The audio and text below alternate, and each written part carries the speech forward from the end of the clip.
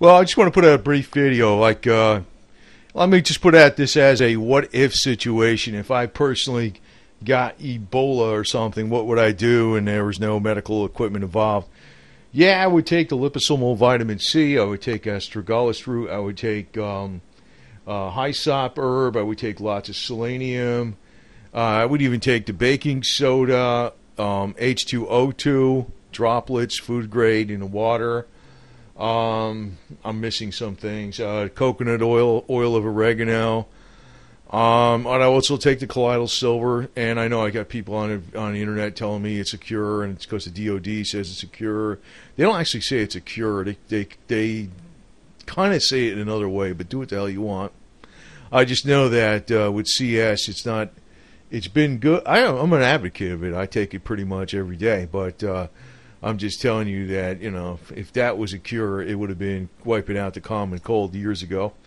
What I would do personally, and I'm not telling you should do this, because I don't want to be accused of selling this stuff, because I don't really have any financial connection to this at all.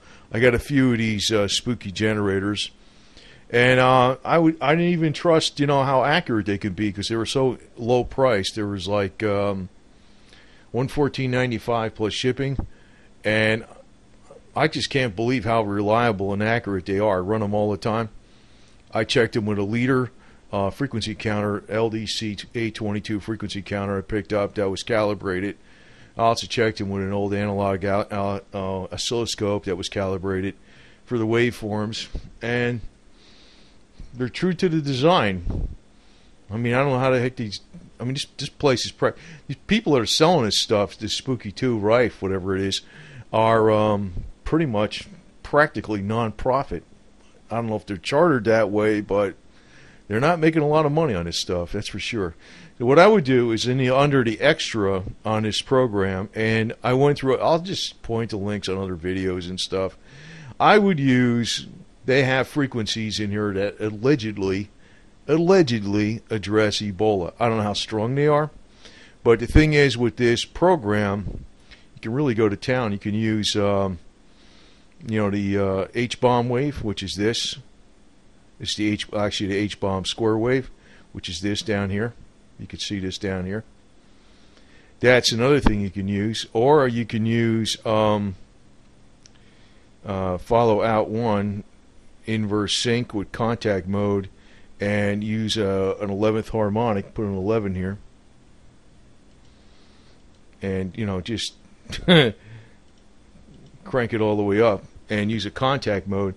Actually, I'll tell you the truth, I've used the contact mode at 20 volts without even, me personally, they don't recommend doing this without checking off reduce amplitude below 10 kilohertz. I personally used the contact mode way the hell up there. That's what I did. I'm not telling you to do that. Normally you want to do this, reduce amplitude below 10 kilohertz, because you can feel a shock, but I felt not an unpleasant shock. It was more like a buzz. So they got the frequencies in here, and they are 169, 234, 239, 244, 479, 957, 1195, 1914, 38, I can't even read that. Looks like 38, 28, and 1828. So they're in there, and I don't know how well they've been tested, because a lot of these lists.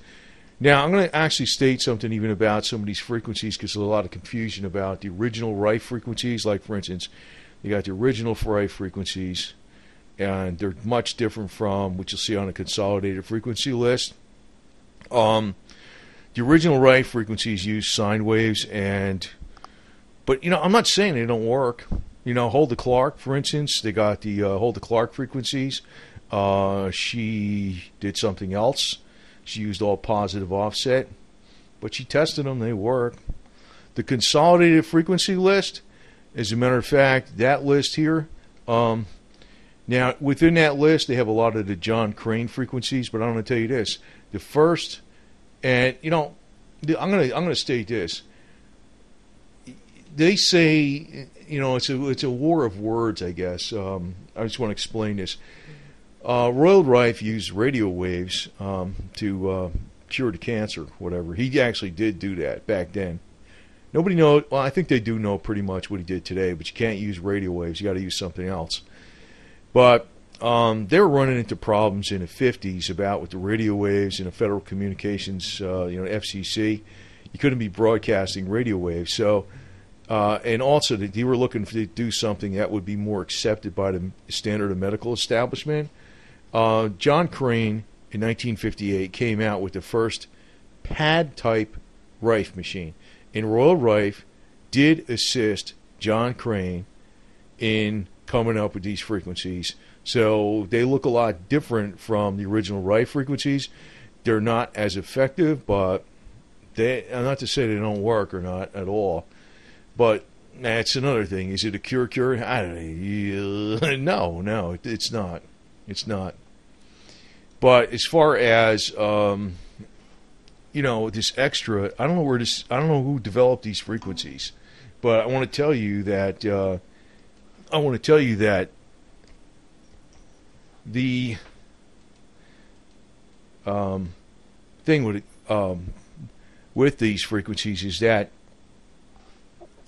I'm trying to type this in here, excuse me, but it's not seeming to type. Ebola. I must be on.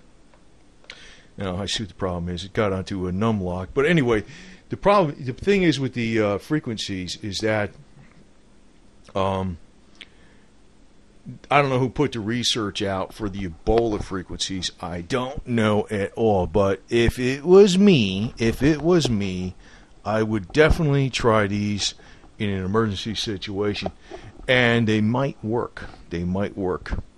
I would use the contact mode, and both the contact mode and the remote mode. That's what I would do. I would take the vitamin C liposomol, the colloidal silver, and I'm talking about this is all just first aid, emergency first aid. There's nothing you can do about it, last ditch effort. But I would think, I got a lot of faith in this. What do you call it? Hold on a second. I have a lot of faith in this technology, and it may work. It may work. Here it is. So you got Ebola, hemorrhagic fever, and Ebola virus. Now, the other thing is I'd be taking a lot of vitamin C, too, because it repairs damage. But in this program, now I'm not selling it. I'm telling you right now, I am not selling this stuff. I don't have nothing to do with these people at all. I'm just a bigger believer in it. I'm a big fan of it. They also have colloidal silver frequencies. Believe it or not. They have colloidal silver. Let's say silver. And let's go look at, we have in silver, say colloidal silver and gold, colloidal silver octal. They got it all in here. I don't know how strong that is going to be, but supposedly those frequencies go to every single DNA in your body if you set it by remote. So you could set colloidal silver scalar here, and on one generator, say on remote, and do another generator with contact mode, and you can use the Ebola virus frequencies. I personally, if I was going to use this, I would try two methods. I would use contact method. I would change it. I would put it up to 20 volts. I'd use this with the inverse sync and the 11th harmonic. And the second way I would do it is I would change this to a 78% and get rid of that part, the 11th harmonic. And I would use, with the inverse sync, the 100% positive offset on the one and a minus 100% positive offset on the other. And I'd be going at with contact, not just remote. And I'd be running that colloidal silver scalar all the time, plus the essential oils, like you could run thieves oil all on this, and plus take the actual physical stuff. So that's what I would do. But I know there's a lot of people arguing with me about colloidal silver being a cure. I got to tell you this. If colloidal silver was a cure, we'd already be through with the common cold a long time ago, and there wouldn't be millions of people dying of HIV/AIDS in Africa. Also want to state that the viral load of Ebola is in the billions. The stuff people are dying of with HIV/AIDS in Africa, or just let's call it HIV versus AIDS, where the confusion comes in, is between like roughly on average 50,000 to 100,000 versus billions. It doesn't even work on that nano silver. It doesn't even work on that. So I know people are going to scream at me and say, "Oh yeah." Well, I'm going to tell you this. What you got to do is, it's been out since they've had quality colloidal silver in nanoparticles for many years now. And, all of a sudden DOD is coming out and telling you something. I'm telling you right now, I think HIV and Ebola came from the government, and also Lyme disease and Legionnaire's disease, which has not been a big threat. So do what the hell you want. If you want to, there's one thing to say that it will kill every virus in certain conditions, but it doesn't get it everywhere place in the body. The whole reason the medicines don't work in the body is because it doesn't reach every area of the body. That's the whole reason medicines don't even work in the body. It doesn't reach every area of the body. What do you think the problem is going to be in limitation on colloidal silver?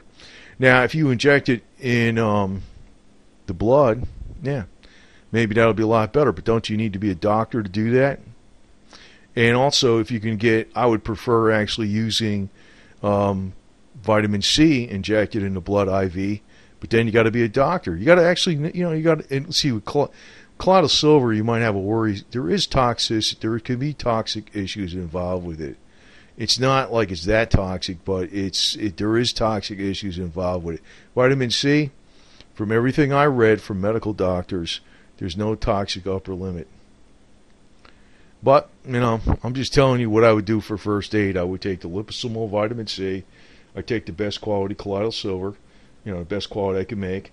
And I would take astragalus root antiviral, hyssop herb antiviral, coconut oil antiviral, oil of oregano antiviral, lots of selenium, lots of vitamins, other herb. I don't know. There's other herbs I have and stuff. I would take all that stuff and hope for the best. But I'm definitely not going to call colloidal silver the magic bullet cure-all. I personally like this technology the best. I think it has the most promise. But I am not sure how strong this would work against Ebola. But I would definitely use it, and I would use a couple different settings. That I just outlined here. But that's what I would do. And I'm not saying it's a cure. I'm just telling you that's what I would do. If there's nothing you could do about it, medical system's overwhelmed, this is what I would do. So, anyway, over and out, and just use a little common sense on the cure-all stuff that people are putting out there about colloidal silver, because if it was a cure-all for colloidal silver, all these other things have been gone a long time ago. It's not. I'm not saying not to use it. Big difference. I'm not saying, I'm just telling you it could be helpful. It could be maybe major helpful. Who knows? But as far as cure, it doesn't even cure lesser stuff. Forget about it.